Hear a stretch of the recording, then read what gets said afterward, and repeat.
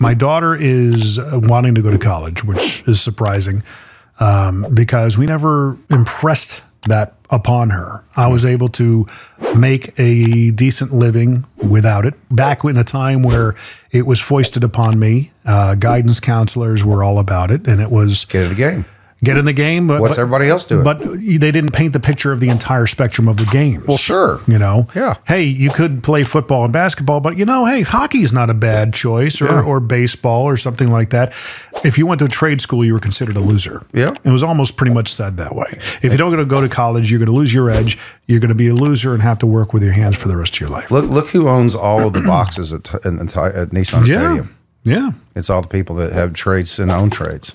That didn't dawn on me until I got into the trades. I was in an electrical trade, and the guy I was working with was about a year or two older than me, making 40, 45 grand a year. That was unheard of to me. Yeah. That was unheard of. I was like, oh my gosh, I'd love to make that kind of money. Yeah. And he's like, yeah, and I have no debt.